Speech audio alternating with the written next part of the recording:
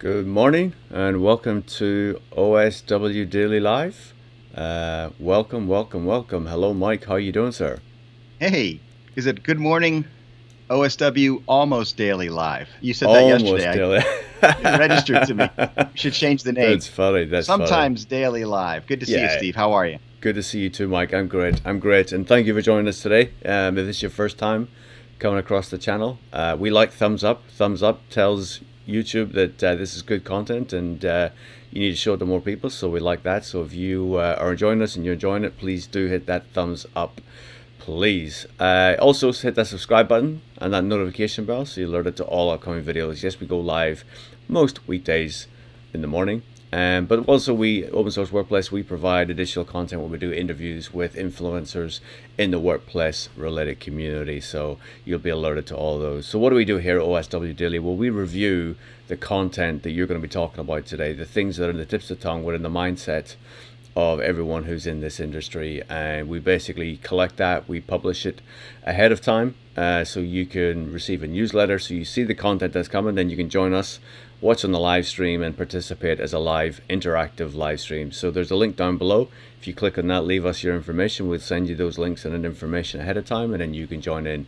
If you haven't, don't worry, we've put the links to all the content that we're going to talk about here today. So what do we talk about? We talk about things that are going on in work, workplace productivity, and employee experience.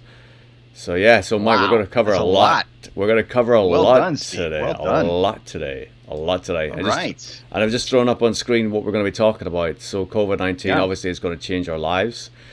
Going to talk about Already has. a great video. It sure has, man. It sure has. A great video discussing Microsoft Campus with Emmanuel Daniel.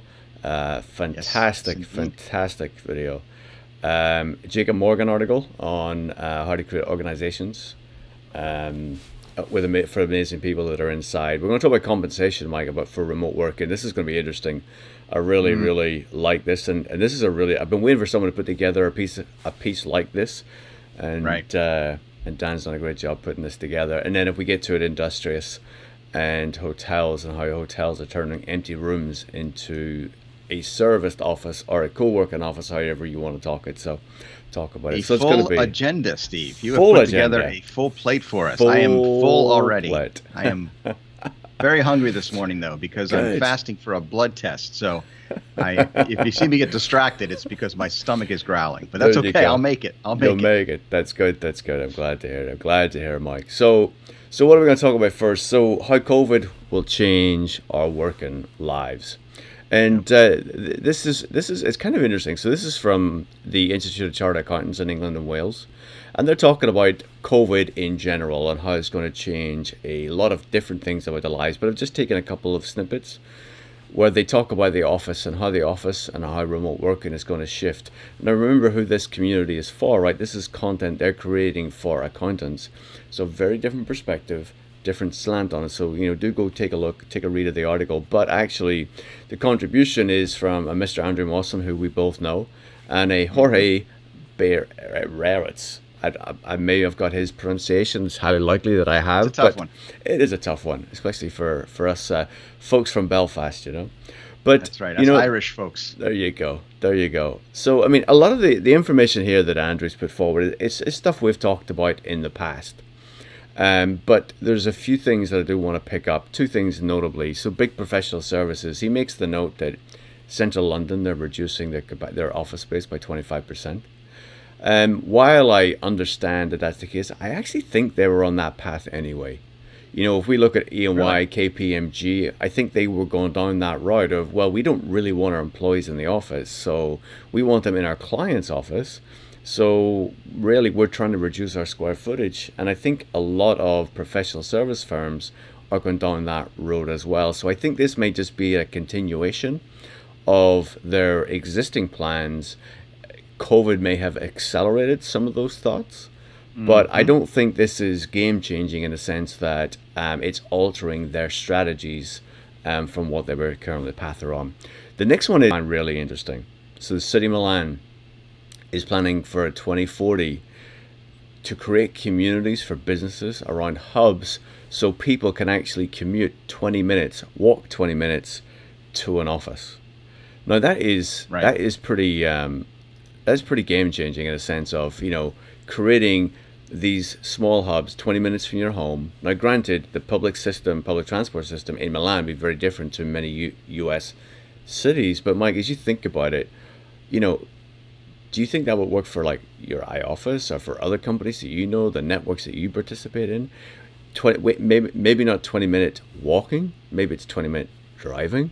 And then if you think about that, you take that a step further, then if everyone is commuting within 20 minutes or walking 20 minutes, the article goes on to talk about, then you're creating a bubble in a sense that no one moves outside that community. And then what are the other factors that knock that on? So it's a really, it teases the mind to go a little bit further. Yeah, these articles always get me kind of thinking, and then I say, wow, that really makes a lot of sense. But then I take a step back and I'm reminded of the things that we miss out on. And one of the things you just mentioned there is the diversity of experience and people and just the things that go on in the big city that made them so attractive is something that we lose if we start. And we are beginning to see that migration away from cities, I guess. But again, it's all during COVID, and will this be the thing that lasts beyond the pandemic? And I guess that's what I'm hesitating about. A lot of these articles we read are making some declarative statements about what will happen, and I'm not quite convinced that people are going to change that dramatically. But as you said, some of these trends we've seen before the pandemic. So as far as the densification of offices and reduction of real estate, that was something that was going on before, because we did have a mobile and flexible workforce, certainly not to the extent that we have experienced over these last 4 or 5 months while we're working from home practically. But that trend was there. We wanted to accommodate people's schedules and move people in and out and have those activity-based workplaces. So I love Andrew Mawson. I love his thoughtful commentary, and I agree with much of what he says. And I definitely think he's on the right track in this article where he talks about some of the need that people will still want to get back to an office at least a couple days a week. And there are some things that we do together in physical spaces that you can't do remotely. Now, as far as the hub situation, I guess for iOffice in Houston, again, it's geography, right? And it's the city. Houston's a spread out city already. And people do commute long ways, but they don't use public transportation for the most part, from what I understand, because it's so spread out. It's a lot different than New York or even here in Washington, D.C. So what do you think, Steve? You've kind of had this thought for a long time. In fact, I remember way back at the very beginning of our conversations, you were talking about this idea of decentralization and hubs, and you were the first one to tell me about it. Do you think it's practical for New York, or you saw it already happening? No, while you give me the credit, I have to give the credit to Andrew Siegel, who was the person who raised the idea and the concept to me. But basically, he's Boxer Property, who operates out of Texas and also a lot of other cities around the US. And he sort of said this is the trend that he thinks is going to happen. So that's where the concept really came from. And I look at it and I just ask myself a simple question. Right? Yes, I work the office is in New York City. I live outside. To get to the office, I have multiple modes of transport that I need to take to get to the office. Do I think the office will be safe when I get to the office? Yeah, probably. More than likely, it'll be safe. Would I feel safe in that office? Yeah. Would my experience be in that office be the same as what I remembered it to be? No, because things have changed in there, and that's one thing. But the barrier for me is the getting to the office, the fear factor, the safety factor in that commute time, and we've spoken that at length. Then the other hesitance to me is, okay, so that's a 90-minute commute one way for me, 90-minute commute way back, that's 3 hours of my day. Is that a productive use of my time?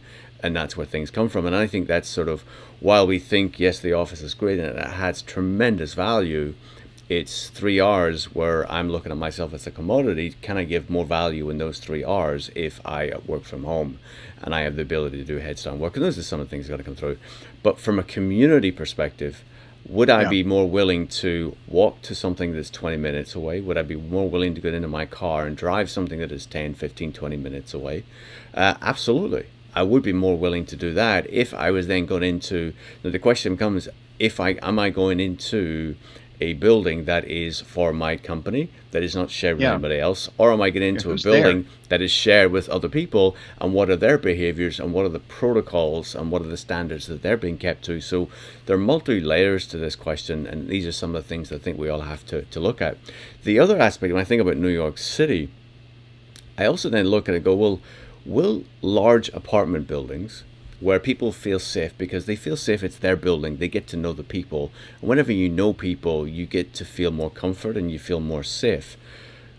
Could some of those apartment buildings then they offer business centers today, but would they be open to operating or offering co-working or a place to work that's a little more permanent than a business center that allows you to go? So you're still in the same building, you're going to share it with people you know, people you see every day, people who you maybe see in your building's gym or in your building's terrace or whatever it is.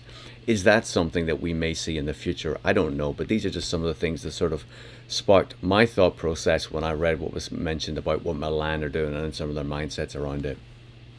Well, the question for me is who's in that space with you? If you're commuting to that hub, which is just a 10 or 20-minute walk or ride your bike, Steve, let's put you in this situation. How many of your colleagues from NASDAQ would be there? I mean, do enough of them work in your part of, where are you, on Long Island, or where are you? I Long can't Island, remember where you are. Yeah, Long Long Island. Island, yeah. I imagine there's some of your colleagues are out there, but which ones, and are they the right ones that you would want to be collaborating with and ideating with? And, you know, are those the team members you'd need to meet with in person anyway? And if not, then certainly there's value in seeing people and community. And then in the broader sense, these co-working spaces, we're trying to capture that idea of community with just random people that you could interact with. But it sounds like it's going to be a hard, you know, thing to replace, the idea of our team, our organization, the culture gathering together. Maybe it can be done, and some huge organizations probably have enough, you know, of an employee base to spread out and have these hubs where they can have certain people come together from certain regions, but most companies aren't that many people, and if you start setting up little hubs, I don't know how that works, but there's two different questions there, and I guess it's something we'll explore in the future as these things start coming to fruition.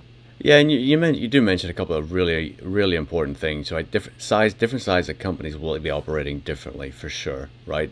You know, those who have that single office will likely continue to have that single office and may not want to move to a distributed or hub system, right? Hub and spoke system, or however you want to call it. So that is an important thing. But whenever you use the example, you know, using me as the example, well, how many of my team or how many people do I interact with when I do go into the office? You know, large organizations, very distributed teams, very distributed workforces, they all work in buildings around the world. So meetings are not always face to face anyway. So therefore, you know, it's you sort of the argument of, well, if you go into your local community hub, well, you don't have the very same experience as if you go into that central hub in a big city. But actually, a lot of teams are distributed around the world because that's just how we recruit. That's just how organizations have people. So it's really important. It is a really good point you make there, Mike.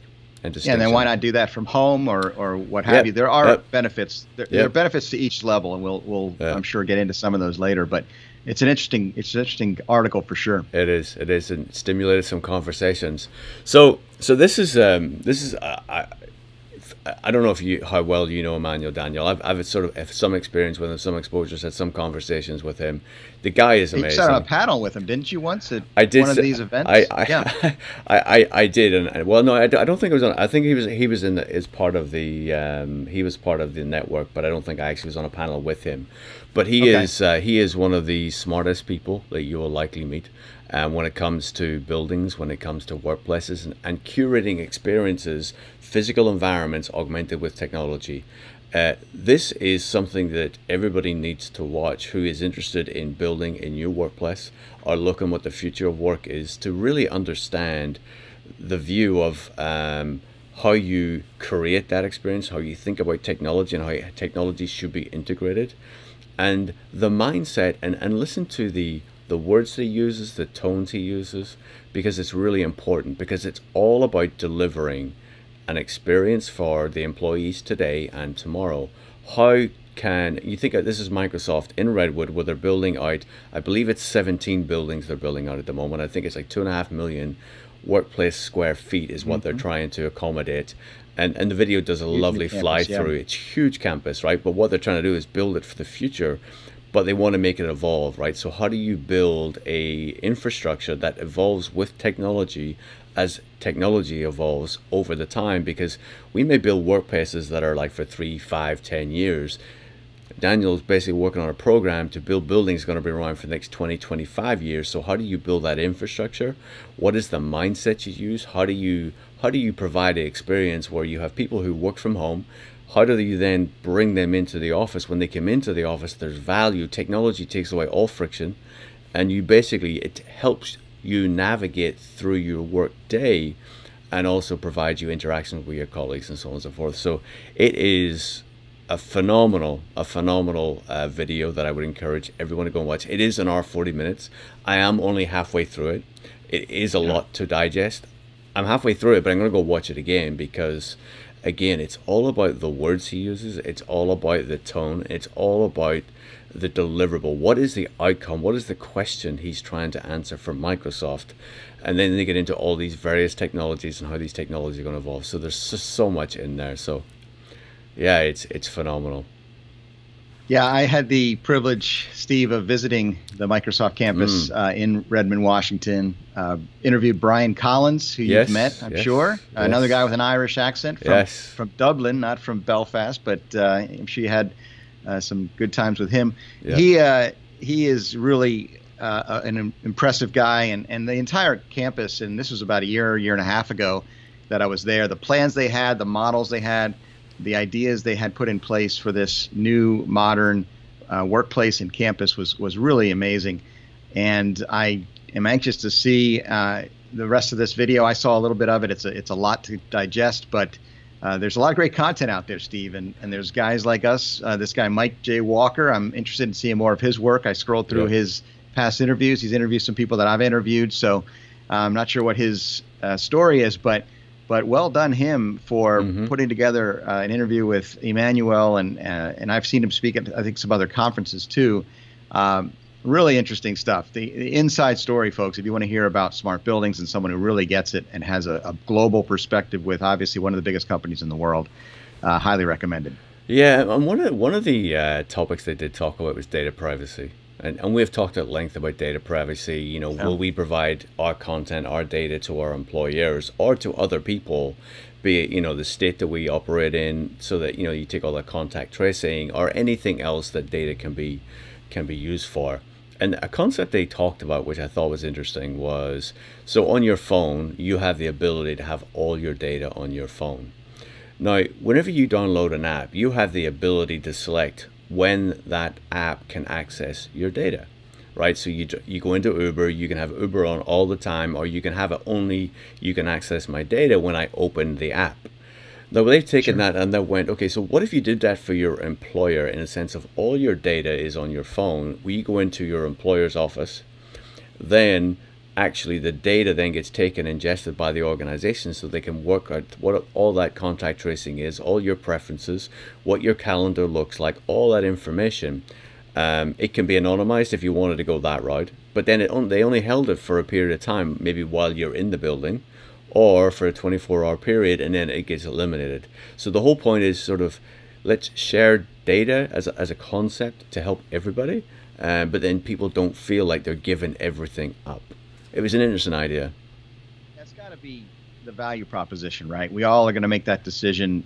And then once we make the decision that there's value in using this app or using this tool or giving information to someone, I think most of us, if you're like me, you just don't think about it too much. In fact, I see all those warnings on my phone every time I turn on an app or install a new app, and they say, do you want, you know, this app is using your location, for example.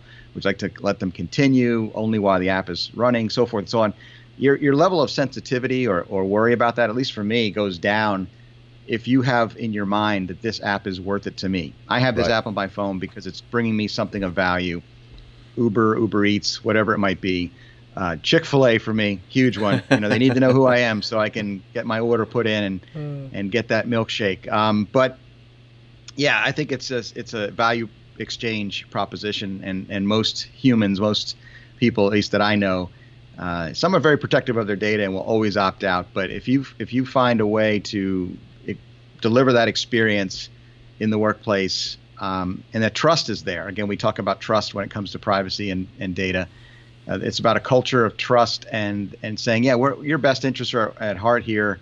We're trying to create an employee experience, a workplace experience that's going to bring you what you're looking for as an employee. So let's opt in and then not think about it anymore. Yeah, and talking about trust, it just molds nicely onto the next article.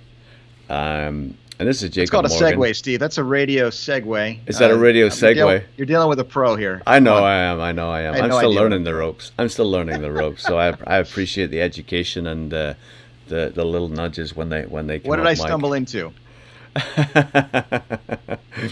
So this is a Jacob Morgan article. It was based on an interview he did with Gary Hamel. Gary is he's a New York bestseller. He's written 5 books, and this is just a snippet of his actual article. And there's only a few elements I want to touch on. So the opening line is, "Leaders do not trust their people." That's kind of interesting. And I'd love to know if people are watching their comment, if they comment, do you think your leaders trust their people? And it then follows that up. Well, if leaders don't trust their people, then how do they expect their people to really deliver? Right? That's the consensus, right? And if leaders don't trust their people, then what do? Right? They micromanage, they observe, they're over the top of, and then with that, autonomy is eliminated, motivation is eroded, and it's a really interesting thing. And CEOs, obviously this states here, 87% of CEOs think innovation is a top 3 priority, but 94% will tell you the organization is not very good at it. And sort of where my head was, Mike, you've worked at, we've both worked at organizations. You've previous side hustles where you had full autonomy in everything that you did. I'm in a position where I've got my day job at NASDAQ and I've got open source workplace, and it's very different. And I'd love to know your perspective of what that autonomy when you're running your own thing, the freedom you feel in your mind, compared to when you're trying to deliver an organizational outcomes. And I know we're walking on dangerous territory as we sort of talk about these things, so feel free to navigate gingerly around the question. But I'm an open book, Steve. I'm an open book. But I get your point, and that issue of trust is interesting, especially first let me talk about the idea of being a entrepreneur, fully autonomous, running your own business where you are your own boss and no one's looking over your shoulder. You've got to trust yourself. At that point, you become the person that makes all these decisions. And if you don't want to get out of bed and get work done, your business isn't going to last very long. So certainly the idea there is no one is looking over your shoulder, and you are self-motivated and you have a buy-in because this is your thing. But at that point, I always looked at my customers as my boss or my leader, because it's like I was responding to their needs and their interests, right? So now place myself in an organization where I am part of a team and I have been hired to do a job and deliver a product, and they trust me to do that. And that's what's been great for me. Certainly my experience at iOffice these last 2.5 years almost is that from day one, they were like, listen, we're not going to babysit you. We trust you. We know what you're capable of. We've seen what you do. And we just want you to do that for us very well. And there's never been any micromanaging or anything like that going on. So that's a culture question for many of us. If you're not in that position, that's unfortunate. You maybe need to find a place where you are trusted to do what you could do. But you have to demonstrate that you are trustworthy. So I know it's that pull and the push and pull and the tug of war as human beings, because some people, need to be pushed along, and some people are moving themselves along in this world. And I think that's a challenge. I've never been good at management. I've never managed a big group of people, and I'm sure you have more experience here than I do. That there are, and again, we don't want to talk about specifics too much, but in broad terms, you've got a diverse group of people And different personality types, different motivation levels, different experiences and roles and responsibilities. Some are self-starters and will take a project and run with it without much need for direction. Others need more direction. Doesn't mean that's a bad thing. Just means there's different management styles necessary. And I just hope that we do this idea that leaders don't trust their employees. That generalization is one that was a little bit shocking to me. How about you? Yeah. Oh no, 100%. It was quite yeah. I mean that was like the thing that got my attention with this. And he goes on to explain, and I've yet to watch the video, to be fair, to see the full context of what that's been said. Is all good journalists, know how to capture the attention of people, and perhaps that's what little clickbait there for you. Certainly got me. But if we take the sort of concept what's been said, that leaders don't trust them, how does that then get applied to this virtual environment where managers struggle to see more, feel more, and that must add to additional stress? Because the other side of it is, leaders have to deliver, right? That's their responsibility, deliver for the organization. So how do they get comfortable? And most of the anxiety of leadership comes when they don't have that clarity or can see the entire picture, because they're trying to manage a band, an orchestra, right? And if certain parts aren't playing properly and they don't have the ability to be able to see that, that's where stress comes in. And that stress and anxiety is actually what then sort of it brings out that micromanaging that's within us all, right? It's within us all. It's a reactive thing, right? In the moment, if you feel that sense of panic, you might do something that is not the best managerial choice. Yeah. Interesting stuff. Yeah. Yeah. And then we're going to move on to the sort of last one. Just given the time, Mike, we'll just cover this one. Oh wow, we're almost out of time, Steve. I know. It's just flying by, right? So this is a really interesting article, and as I said, this is a huge piece that Dan's put together. I encourage people to go and read it because he talks around all aspects of remote working. But I just wanted to pull out a couple of snippets. And this one question: would you take a pay reduction to work from home permanently? And he polled on LinkedIn, and this is the results: 28%. And he also then goes, okay, so here are why people may leave San Francisco. And we've talked about the last couple of weeks how we believe there is a migration out of San Francisco because of some of the key indicators we're seeing around rents and so on and so forth. And he's comparing what those costs are in these other locations. Now, if that is what is happening, why wouldn't organizations take the opportunity to take a lower cost? Meaning, part of a leadership responsibility is to deliver a product at the most affordable, right, or the least cost, right, the most efficient, most effective, and usually most profitable way. And if you are an employee and you're in New York City, San Francisco, well, it's almost the leadership's responsibility to try and, well, if you're going to, we pay for that service in San Francisco and for New York, but in other parts of the country, we don't pay those levels. So therefore, it's almost a leadership's responsibility. The argument that Dan's putting forward actually is, no, what the organization's paying for is productivity. They're paying for an outcome. And therefore, why would that cost be reduced? It's a fascinating thought. I'd love to hear what your thoughts are on some of these things, because my mind was spinning as I was going through this, because there's just so much. I'm trying to condense it down to come up with one or two questions or one or two talking points in the timeline was such a challenge. Now, everybody out there needs to read this article and follow the link below. Check it out, because it opens that question that we brought up several days ago, maybe it was a week ago, about remote work and who wins. Is it going to be better for employers or is it better for employees? And I was saying, as you were excited about the prospect of being able to work from anywhere, and therefore the opportunity as an employee to live outside of the big high cost city centers or metro areas and still do your job is certainly exciting, especially if you're getting paid the same amount you were getting when you lived in New York or San Francisco. But it sounds like from this article, some of my concerns about the fact that, well, an employer is not going to pay somebody New York or San Francisco rates if they're living in Omaha, Nebraska. So the idea being it's a two-way street, and I don't know where that pendulum shifts. I think there is benefits to the employee. There are benefits to the employer as well, because they can now recruit from anywhere.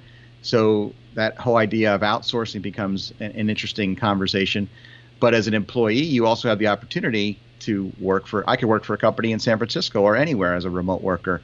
I work for a company that's in Texas. So I see it both ways, and the article goes into all those things. And the big quote that did jump out at me was, I think it was Zuckerberg or one of the big tech firms said they are beginning to look at reevaluating salaries and making them location or geographic specific or something like that, which indicates that, they get the idea that this is not going to be, status quo. We'll keep paying you the high rate of income you're making in San Francisco or in the Silicon Valley area if you're going to move out to another part of the country. So it's an interesting conversation for sure.